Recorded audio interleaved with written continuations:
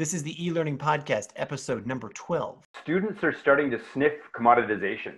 If you've got a shitty online learning experience, students are looking at how am I spending my money, and quality pedagogy and that shape of the institution, the brand, and my identity with it, that's going to be a necessary competing force if you want to work for the mind share of students.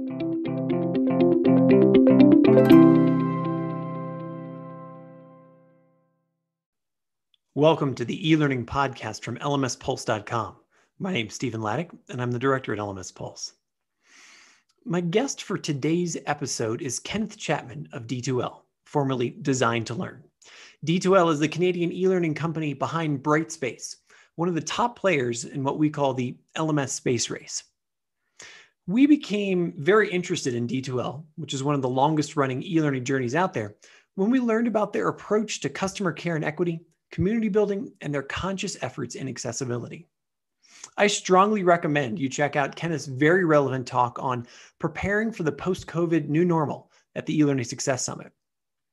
I'm sure you're going to enjoy listening to this enlightening conversation where Kenneth and I talk about how D2L approaches the future of work from a company that aims to be a part of a person's lifetime of learning.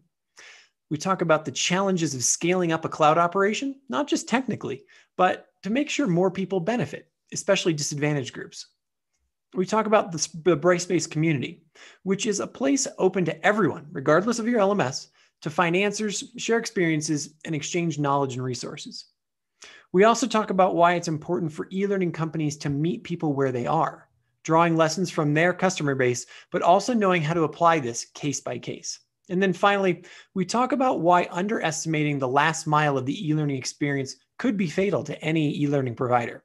Students can just sniff out a poor online experience a mile away. But before we get started, a quick word from our sponsors. The E-Learning Podcast is sponsored by the Elearning Success Summit. Learn from more than 40 experts how to teach, work, and learn online without being overwhelmed. Get your free ticket to the summit at elearningsuccesssummit.com.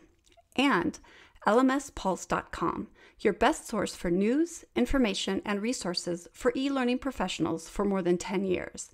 Get our free roundup of the week's top news at lmspulse.com. Hi, Kenneth. Welcome to the show. Hi, Stephen. Good to be on again. Nice to talk to you. Yeah, it's great to see you again. We were talking, we got the privilege to talk on the E-Learning Success Summit a while ago. You focused mostly on accessibility.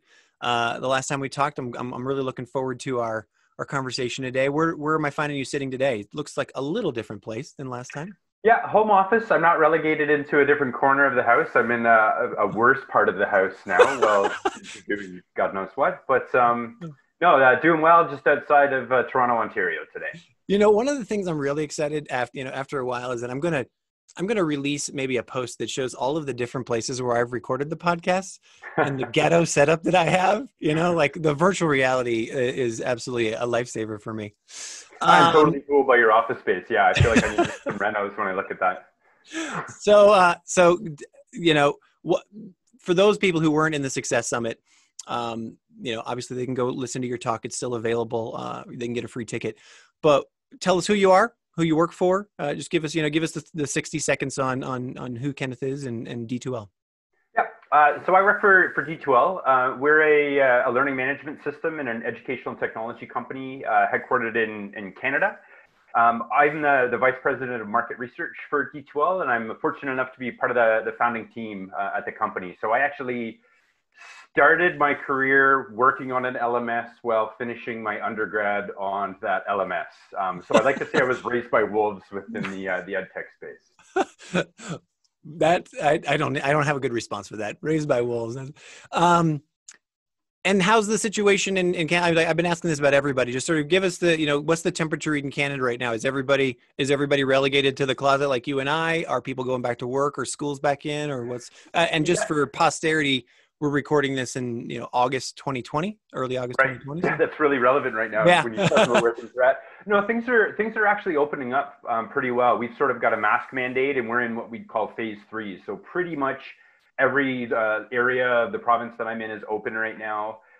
Schools are talking about going back full time, with some additional cleaning measures and distancing measures in place. But I think like anywhere, to respond to people that have compromised family members and other health concerns, there's a digital door to every classroom around here. Yeah. And so now take me into, how does that translate for D2L? Because, there's new normal starting to figure out, and obviously physicality, people are physically showing up everywhere. The last time we talked, earlier this year, you were drinking from a fire hose. Too many, people were, everybody was needing to get online, businesses, schools, et cetera, et cetera. Has your business started to slow down a little bit, or is it just still like, holy smokes, we don't have enough hands to take care of every fire, or what's it like? Yeah, it's holy smokes. It's we're on fire. I think I mentioned this before, but thank goodness we went in the cloud when we did. Thank goodness we sort of fixed our user experience and our mobile piece. Those things were paramount, I think, for us being able to scale both, just the technology that we're providing and the number of users, but also scale to the demographic of the types of teachers and faculty that we're now supporting. Thrust onto online, forced into it via chaos. And, any barriers that a tool or technology puts in the way, you're hurting people that way. So really happy that we had the technology and the product readiness.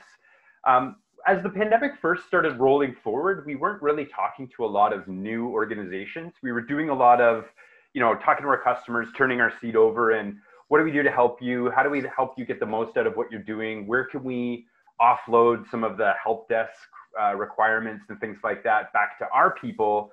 So your limited instructional design support staff can focus on pedagogy and the important stuff, not where do I click. What we're finding now is we're running out of hands for instructional design consulting. We're running out of hands for content creation. We have a big part of our business is doing learning and creative services and sort of helping to show, here's the art of the possible in an online environment, and here's how you can really personalize at scale. So that part of the business is crazy, and it's something that doesn't scale the same way that tech does. Yeah, and so that's a question. Sorry, I don't mean to cut you off, but it just sounds like the heavy lift was initially like, holy, we got to figure out the tech. Like how do I even just click to get the Zoom moving, and where do I put my classroom stuff? And like everybody's online now, but has that completely shifted into pedagogy? Kind of like, how do I actually design a class? How do I? Yeah. Is that what it shifted to basically? Yes, to an extent, and we're trying to shove it that way as well, right? What we're trying to do when we're creating some of our community enablement materials and things like that, training and other stuff, webinars, videos, is trying to provide some lanes for faculty to work into. Like if all they've ever done is Google Classroom, and they want to do more than a digital manila folder, here's how you go from Google Classroom into some of the basics of leveraging an LMS. If you have someone that's been doing a lot of synchronous work and a lot of their Zoom lectures and things like that, here's how you can start to rethink some of the ways you're offering that content. Here's how you can wrap some interaction with other learners. Here's how you can wrap some knowledge test in there. And then, there's the farther lanes that get into the good stuff, right? Like here's how you really develop mastery learning type assessments. Here's where you can help students bring in authentic evidence of demonstrating skill. And so we're trying to sort of meet faculty and meet institutions where they are and sort of help give them some lanes that they can sort of level themselves up into and the right materials. Instead of, I'm sure you've seen, Stephen, like so many websites filled with great resources, but having to curate and pick through what's relevant for me is our customers told us that's one of the biggest challenges. And that's you've kind of stolen my thunder. My next question here is that, are you providing this just to your clients, or is this something that, you could give is this a resource you're providing sort of writ large right now? Yeah, it's open. Our Brightspace community is available for anybody to go pull materials off of. A lot of it is specific to how do you address this pedagogy in our tool. A lot of it is quite generic. Actually, as we speak, our users conference is going on right now, and that's typically just D2L customers, but we've opened that up to the world at large. So all of our sessions, all of our experts, all of our keynotes, you can just go to d2l.com/fusion. Anybody can register. Everything's on demand. I prefer to watch things at 2x speed, so I'm getting my fusion done at like half speed. No, it's handy. Today we've got people talking about strategies for data. Yesterday they were talking about competency-based education. So we're trying to make as much of the expertise we've got available to the whole community. Yeah. How is this? Do you feel like there's starting to be an acceptance? Like I kind of want to talk about what's, rather than having the podcast be about the same kind of conversation over and over again, like what are you seeing as the future of not only for like a professor, but also take me to some of your corporate clients as well, where it's like remote teams and is this, people are like, okay, hey, this is the new reality and I need to build these skills and that's who I'm going to become. Like this has been, is there still a huge resistance? What are you seeing from where you're at? I'm really optimistic that I'm seeing a recognition that things are changing, and a lot of the stuff we all talked about in conference hallways for years is starting to become a necessary reality. Corporate organizations that we talk to are starting to recognize that they need to start building up almost farm teams. They need to look at how do they extend the reach that they have, not only with their own employees. We already knew, particularly younger folks going into the workplace, they expect to see their company investing in them. Right. And they expect to be able to apply that investment to things that are personally relevant for their career and socially relevant for how they want to, make the world a better place. Which is awesome, but a huge challenge for corporations. We're also seeing. I think before you go down the next point, what do you mean by farm team? Like, I don't know if I completely understand. Like outsourcing pieces or having other, like, what does that mean? Building in deep partnerships into academic institutions, into industry where they can grow up. Oh, I see what I'm sorry. Skills. That was a nice little baseball reference there that I completely missed. You mean like actually sort of like, hey, look, here's our minor league team that we're starting to build up, and then we're going to be able to bring them into the core team, and then like a management leadership track. And this is like now an expected core skill set that they need to have. I get it. Yeah, we did some similar stuff at D2L with building up a data science team and going into universities and saying, okay, let's sort of to cultivate and curate the skills that we need to have addressable as a business.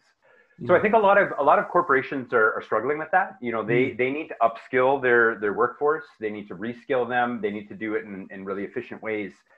So there's a huge opportunity, I think, right now, and academic organizations are reflecting this too, to build some of those partnerships and to blur some of those lines. Where the degree program and all of the curriculum that academic institutions have today can be repackaged, can be remixed, can be reoffered to be appropriate and specific to skills that industry is looking for. So it's a really exciting time as a technology provider, because you start to think about, how do I translate between, typically pretty verbose and widely built out academic outcomes and job skills, which are typically short, terse, and addressable, right? Right. What was I going to say there? So what are you finding that, like, okay, so if I'm sitting in, Acme Corporation 101, right? Or not 101, that's a class.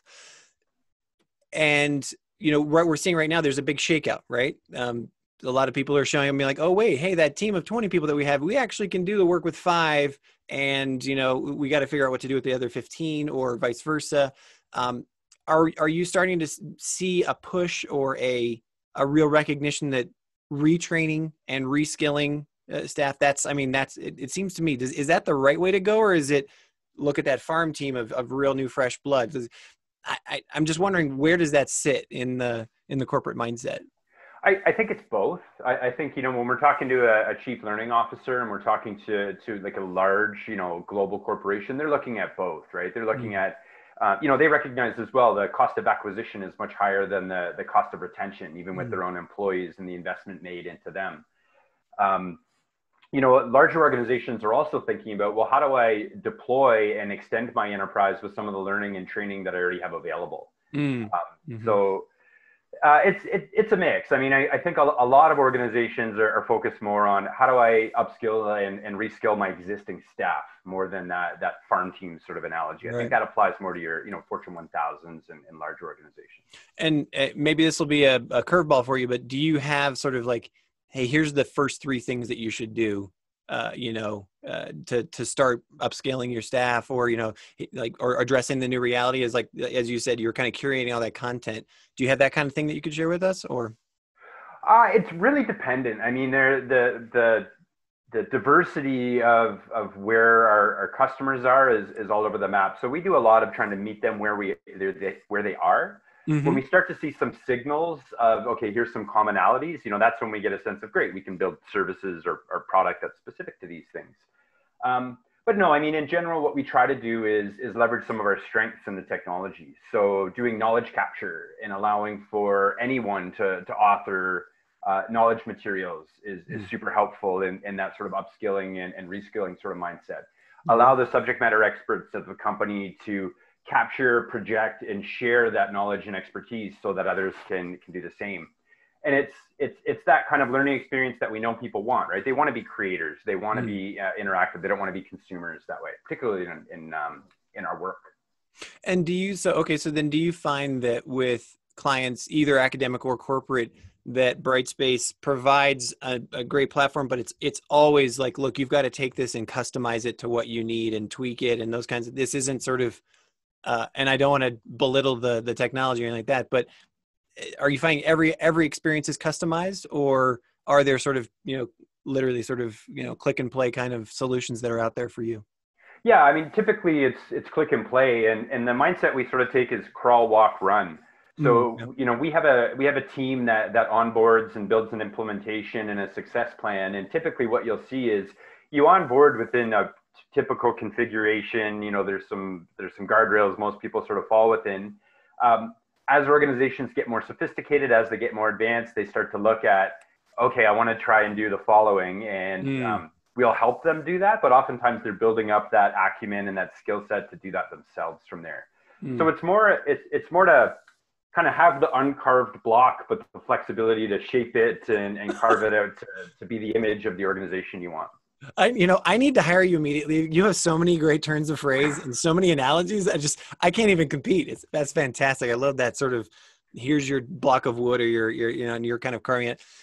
Well, and sorry, Stephen, I think that's something that organizations are really starting to think about, right? Students are starting to sniff commoditization. If you've got a shitty online learning experience, students are looking at, how am I spending my money? And quality pedagogy and that shape of the institution, the brand, and my identity with it, that's going to be a necessary competing force if you want to work for the mind share of students. It's a marketplace there. You took me there exactly, because here's the thing. You give me a piece of wood, or give me, like, if I were an artist, I wouldn't do a very good job. Luckily, I'm in the tech space, so I understand but we're moving to a point now very quickly where those expectations, I'm going to rephrase that actually. Because here's what my intuition tells me. My intuition tells me that we normally make the assumption that younger people say, look, I expect a quality experience, right? I know what Snapchat is. I know what Facebook is. I know what Instagram is. And those are quality, easy to use, great visually and emotionally pleasing experiences, right? That's what they want to see. But I'm going to just say, look, adults till retirement age, they want that as well. Yeah, absolutely. And sometimes even more so, right? Because they don't want to have to figure it out. Yeah. Right. They want it to not only work, but they want it to be accessible and easy. Yeah. Nobody's more fickle with. Sorry. Yeah. No. How do we start to make that move to quality? Like, where is there a way to?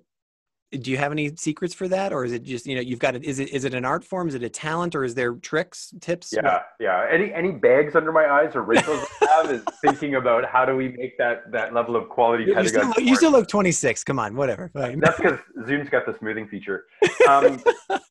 Yeah, I mean we're talking and we're thinking a lot about that, and I think there's if you look at the normal distribution curve, you got to sort of design for your educators and really embrace the fact that most people are coming on at that first time use. It used to be a normal distribution curve. Now it's kind of a chi-squared, because everybody's coming in fresh, right? There's a lot of new entrants. And that's both, it's a crisis-opportunity, right? It's a crisis because you can turn people off online learning forever. But it's an opportunity to onboard them and to show them there are ways to save time. The things that are important in engaging your students, you can achieve that level of engagement in an online environment, not maybe the same way that you did, but different. So the way we look at that is ease of use is absolutely priority number one. And I'm talking about for the educators. They have to have that positive first use, They have to be able to get a job done and have that reward path go off. And we take this idea when we're designing our product around progressive disclosure. So once I've done something simply, once I've discovered, hey, here's how I create an assignment, give it a name, add a grade item, it's easy for me to discover, oh, well, I could differentiate this assignment for students that have shown an interest in this topic. And we can sort of peel back another layer and expose them to more sophistication without overwhelming them up front. So we try to take a graduated path towards more of those adoption of some of those more quality or more sophisticated activities. Ultimately, what my hypothesis is, I'm speaking for most people at D2L probably, is that context triangle, I think, is the most important thing. For every learning activity, what am I actually trying to assess? How am I going to assess this? And what is the outcome or the goal or the demonstrable? That context triangle of understanding those things is so critical to be able to set student expectation, to be able to enable alternative representations, alternative demonstration models, to enable machine learning and recommendations. You have to know the why. So when we're thinking about how we design really quality online learning environments, a lot of it is how do we help faculty capture that context triangle, that why, so they can look at how do I deploy the types of learning experiences that get the students there. I hope that makes sense.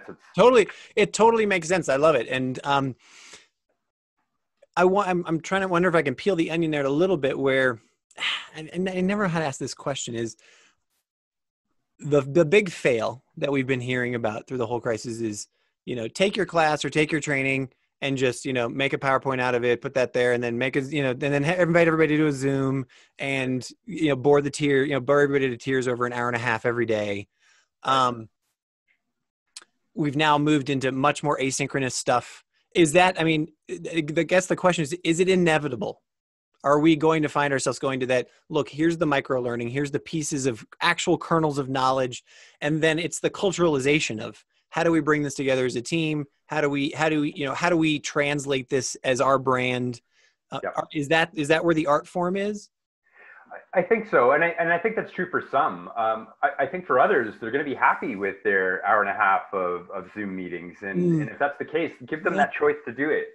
I think the key is in looking at the breadth of I'm going to come back to accessibility. Sure. When you look at how you're designing and trying to build a system to support each and every learner, that implies you have a broad definition of accessibility, and it's a design principle up front. And in doing that, you're not creating more work for yourself. You're simply mindfully preparing each student to have, a path that's going to make sense to them and for them to be able to demonstrate and engage. The trick there is you got to get to faculty. That's a lot of work for them. They need a lot of help, and they're not all trained educators, right? There's only so many instructional designers to go around. Do you guys work in the K through 12 space a lot? We do, yeah. Actually, we one of the biggest upticks we saw in our business over COVID, really where we were winning a lot of new customers, was with schools. So we have an interface for Brightspace that's meant for early learners. So it's all icon based. It's meant not to require reading. There's little capture apps that you can grab a big iPad and take a picture of what you're working on. We've seen a huge uptick in usage for early learners. My 5-year-old uses Brightspace. Yeah, I was going to say, so for those people who've been listening for a while, they know, we're in transition to a new country, and I've got 3 children, and they have literally, as we're recording this, 36 hours ago, started with a new school online. I got to say, I'm pleased as a parent, but also, hey, I'm a professional in this industry. The school really prepared, right? The teachers were prepared. And the experience for each, the one thing that I would tweak is that the experience for each child could be tweaked a little better, right? My 6-year-old needs that icon, right? She needs the seesaw or the Brightspace or the whatever, where it's like, hey, push here, capture what I'm doing here.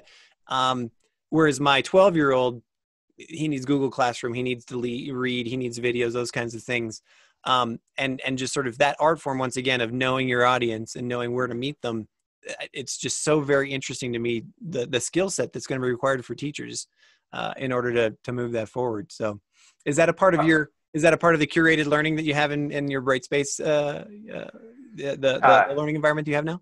Yeah, that's what we're trying to support as much as possible. And I mean, that's where we build listening channels in with our customers to understand. Some of them are doing enablement and training for thousands of teachers themselves too.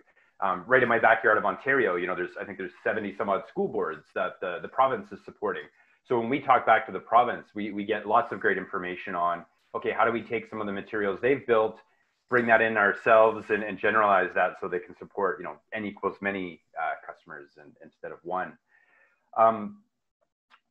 Yeah, I mean, it's interesting. Like different individuals have totally different experiences with online. I mean, my 11-year-old doesn't want to go back to the classroom. She misses her friends deeply, but she feels a sense of accomplishment of having a checklist online and seeing it done. Wow. And she's getting her stuff done in 3 hours. My 12-year-old is exactly the opposite. He cannot get this finished with soon enough. Like he just misses being in the melee, like yeah, my 8-year-old's the same way. Yeah. Get me back in the classroom. Yeah. Really interesting. Talk to me about video quality. As you've seen now over the last 4 months or so, everybody's got to be online. Everybody's, got different backgrounds and different, some people they know how to position the camera, this and that. How critical is that to be able to, both on the learner and the presenter side? Is that, to me, it seems like that's like 99% of the experience. Really? That's interesting. Okay. I don't have and I'll make the case. You tell me if I'm wrong, but I'll make the case is that I have now seen just so many different iterations of Zoom meetings or Google Classroom meetings or whatever, where the teacher just has it together or the presenter has it together. Yeah. They don't have to have like a background like mine and whatnot, but they look nice. They're well positioned. They're in the center of the screen. They're interacting, kind of like this, they're not, and it just changes my willingness to participate and pay attention. Whereas when you're in one of those places where people are off to the side or I'm looking up your nose, I don't want to be there. Have you done any, have any feedback on that? Or you done any research there? Qualitatively, yeah, we've been asking around about that. I think there's a quantum level of quality you got to get to, and below that threshold, there's nothing, right? And so it's work, and then it's all up here. It's all up here, right? Like, and I don't think the bar's that high, right? Like, get your dog out of the room and not barking is the key one. Like up the nose is not cool. But generally, what we found is, and I think this has changed over the pandemic. There's an acceptance that a little bit of laundry pile behind you, a little bit of shaky camera and stuff creates a sense of vulnerability. We're in this together. Touche. Yeah. I think where that adds up is where you start doing things that are sort of counter to what you want pedagogically, which is a half-hour long Zoom lecture or an hour long. Those start to add up, right? If you're keeping things at the 10-minute mark, that's I think it's less of an additive sort of effect. The other part I would say is part of video quality is captioning. That's where one we're seeing is captioning is absolutely critical to have as part of video quality, whether you're doing it synchronously or asynchronously. So we've been trying to do a lot to see how we can support captions going into the environment, because there's a situational accessibility issue. If it's loud, if my kids are distracting me, I can't always hear what's going on in the video, but I can follow the caption. Right. And so, I love it when somebody catches me off guard. What do you use for synchronous captioning? So Zoom has Otter AI. We've been leveraging that. Otter IO or AI. Those are different companies. One of those. Otter something. Yeah. One of those is the captioning company. So I run an accessibility advisory board, and there are we've got sign language interpreters in there. We've got people that are sight impaired, hearing impaired. So that's sort of been my test bed for how good that captioning works, and it's been getting thumbs up so far. Super. And then built into our platform, we use some of the Amazon Web Services to automatically capture or caption any of the videos that are done through webcam. So that's one of the things we've been trying to encourage is, yeah, you were good at talking head in Zoom for half hour. Just capture yourself in the LMS, do it 10 minutes, cut it into 3 points. You're done. You don't have to go and do it again. You can point your students to it. You can wrap a learning activity around it, and it's a resource that they can go back to, not into the ether. Right. Absolutely. I really appreciate you taking the time today. I know you're a super busy guy. Final question is, Is there any super, important piece of advice that you'd give to people who are listening right now? Is like either the classic fails or the classic successes where it's just like, hey, don't do this, or, try A, B, and C, and that's going to really up your game in the quality world? Empathy. I think empathy is number one. Think about what your actual student experience is. Think about what they're trying to accomplish, the constraints and the barriers that they're under. And if in doubt, talk to them and ask them about their experience. Ask them what engages them. Be human with each other. When we're putting a technology between us, that's more important than ever. So if we're going to design human and real learning experiences, we have to understand each other as humans, I think. I love it. Kenneth, thank you so much for taking the time to speak with me today. I wish you all the luck. I'm going to definitely try to follow up with you in about 6 months to see where D2L is at. We'll go from there. Please do. Always a pleasure, Stephen. Thank you. Thanks again for tuning into today's episode of the eLearning Podcast. If you like what you've learned today in this episode, I encourage you to either follow us or subscribe to us on Facebook or Twitter or YouTube. And please do share this episode with 1 or 2 of your colleagues or friends.